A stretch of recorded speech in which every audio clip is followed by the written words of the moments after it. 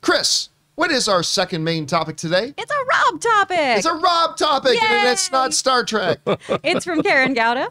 Hey, John and crew. Been a fan since the beginning of the pandemic, and now listen every day on my way home from work. Yay! Aw. Have you guys seen the viewership numbers for Moon Knight? Well, it looks like the premiere outperformed both WandaVision and Hawkeye. For me, this is wild. This is the debut of a new character and not someone who has been in previous MCU movies, unlike the other shows. What are your thoughts? All right, thanks for sending that in, Karen. I honestly didn't know where to set my expectations like for what is the audience size going to be for something like Moon Knight. Because while the trailer was really cool, nobody knows who this character is. I mean, and normally when we say stuff like that, we're talking about, you know, the average film goer who doesn't read a lot of comics. There's a bunch of people who maybe semi-regularly read comics that have never heard of Moon Knight. Oh, yeah. And a lot of hardcore comic fans that know who Moon Knight is, but really don't know much about Moon Knight. And so I didn't know what the reaction, the response would be to what a lot of people tune in to watch it. Now, of course, we heard that the first episode was going to be great. We tuned in. It was great. By the way, today is game day. Game day! Moon Knight's on tonight, and I'm so excited to watch it. I'm so stoked. I love the first episode. Cannot wait. But so how many people would tune in? Well, a hell of a lot of people tuned in.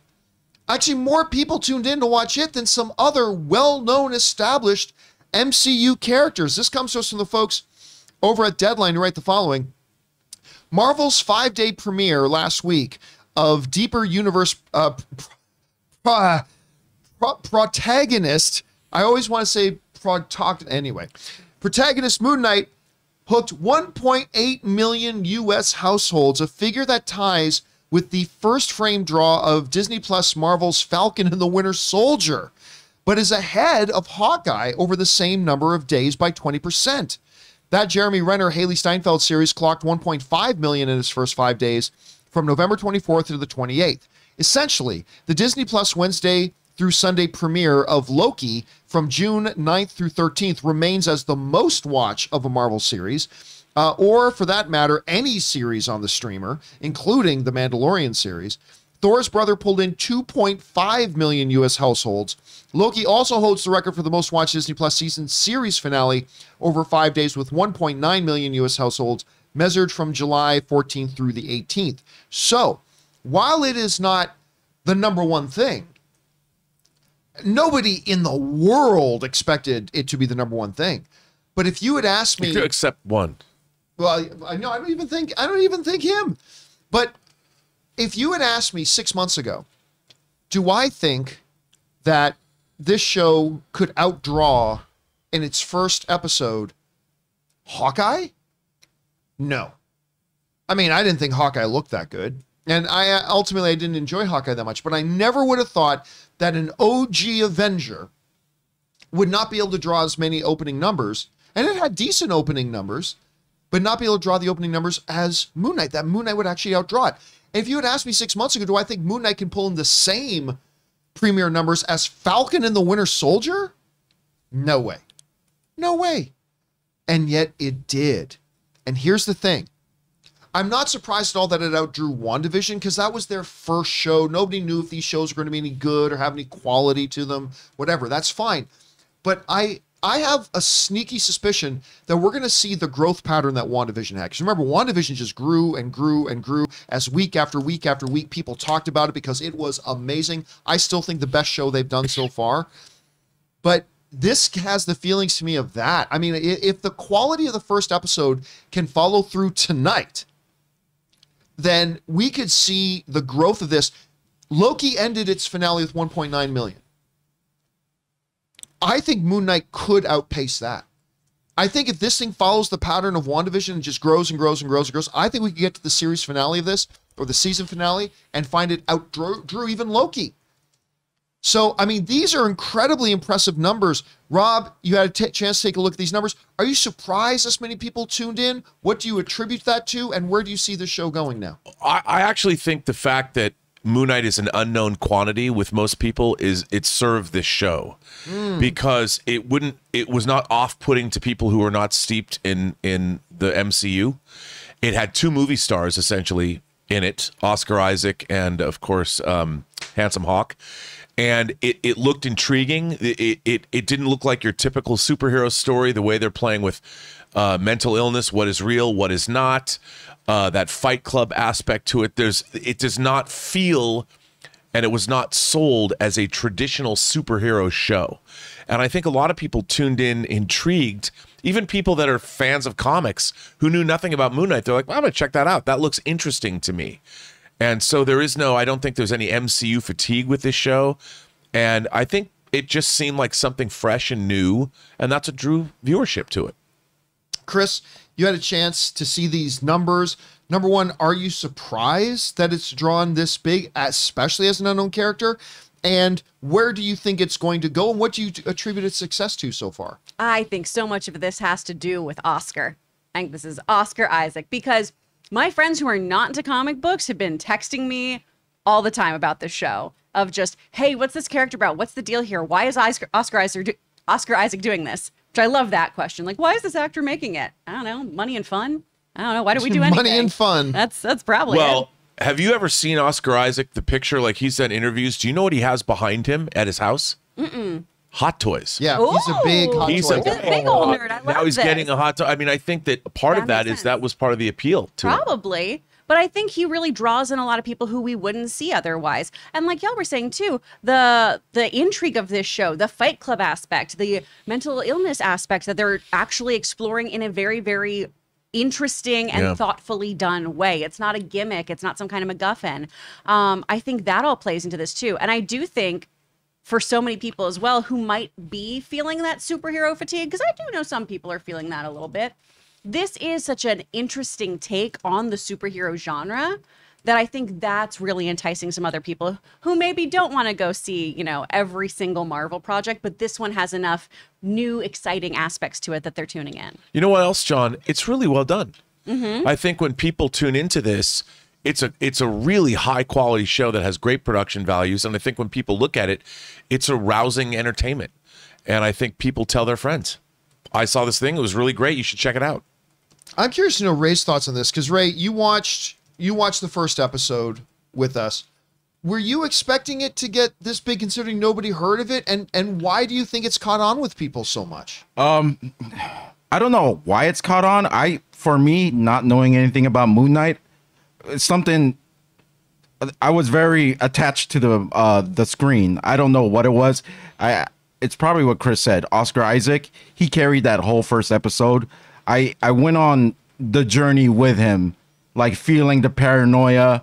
Like, you were there, John. I was like, every sound I heard behind me, I was like, what was that? Yeah, like, Sure, you think that was just a TV show? No, because like John has a sound system too, where it sounds like things are coming from behind you.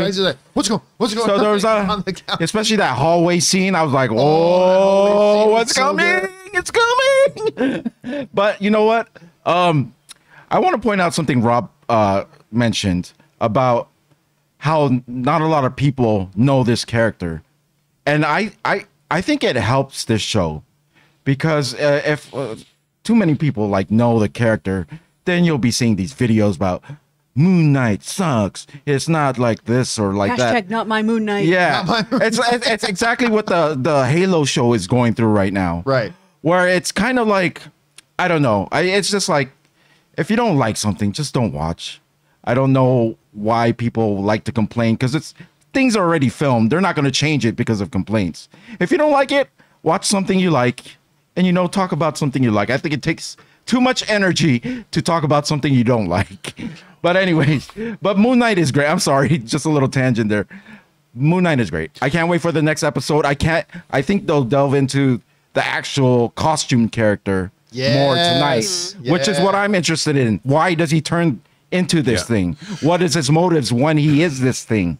What's with the scarab? What's the significance? Yeah, what's the significance I thought it of was scarab? a Mighty Morphin Power Rangers badge for a minute. Like I wasn't quite sure what was going on. Will Moon Knight run into this the other creature eventually, which is the matchup I want to see building up with Ethan Hawke too. I want to see what now that he knows he can't read Oscar Isaac's character.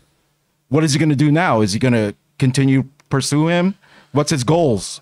You know, there's still a whole bunch of mystery, but it's good mystery. A mystery that I want to see solved, and not like, oh yeah, I don't care. Well, you know, I was going to ask a question though. What was the name again of the Egyptian deity that Handsome Hawk worships? Amit. Was it Amit? Yeah. That's right. So he mentions a story that Amit was betrayed by one of the. Do you think Khonshu is the one that betrayed? I would think so. Yeah, something Okay. like that. That could be. Well, you brought up something, John. You know, even I, as a diehard Moon Knight fan, unlike say something like Star Trek, where I'm a fundamentalist. I have very specific ideas about what Star Trek should be. With this show, I should be like the fundamentalist Moon Knight fan. But the thing is, there is no real definitive Moon Knight. Moon Knight has been such an iterative character since 1975 that I love Moon Knight, but it's never Moon Knight. I'll be honest, never been that good. There's been some good runs. Jeff Lemire wrote good runs. Brian Bendis' run was weird, but it's Brian Bendis, so you read it and go, Yeah. "Oh, Brian Bendis." But I have been fascinated because it's new, and as much as I love Moon Knight, they're giving me a different version of the character that uses all these different things. So even for me as a longtime fan, I'm going into it like, wow, this is really interesting. And I think it would work. Anybody who's interested in good television or good drama or good fantasy or good comic book characters, there's something to find to like in this for all audiences, I think. Also, Rob, I wasn't taking shots at you for like with your Star Trek thing. You have every right with Star Trek. You're like a special case because you've been a fan of that thing. I'm talking about. I'm a special needs Star Trek fan. Anyway, guys, question is for you. What do you think about these? Like Moon Knight, for a character that nobody's ever heard of, is outdoing shows like Hawkeye, going neck and neck with like Falcon and the Winter Soldier. Like, why do you think that is? And do you think it can continue that success? Whatever you guys' thoughts are, jump down to the comment section below and leave your thoughts there. Guys, we want to take a minute and thank a sponsor of today's video, Viore. Now, you know, Ann and I like to work out and train several days a week, but the thing is I want to be comfortable and not look like a slob at the same time, and I often have a hard time finding something that does both. But Viore, everything is designed to work out in, but it doesn't look or feel like it's made to be worked out in. It is so comfortable, you will want to wear this stuff all the time. Now, you guys know I like some flexibility and versatility in the clothes that I wear, but that's where Viore comes in. See, it can be used for just about any activity like running, training, swimming, yoga, but it's also great just for lounging around or going out on the weekends in. For example, take the men's core shorts. These are the most comfortable and one of the best looking pairs of shorts that you can own, and they're versatile. One pair of shorts for just about every sport that you can play. Or take the men's Sunday performance jogger. These pants are perfect for lounging around in or going out for a good run. Viore is an investment in your happiness. For our viewers, they are offering 20% off your very first purchase. Get yourself some of the most comfortable and versatile clothing on the planet at viore.com/Campea. That's VUORI.com/Campea. Not only will you receive 20% off your first purchase, but enjoy free shipping on any U.S. orders over $75 and free returns. Go to viore.com/Campea and discover the versatility of Viore clothing.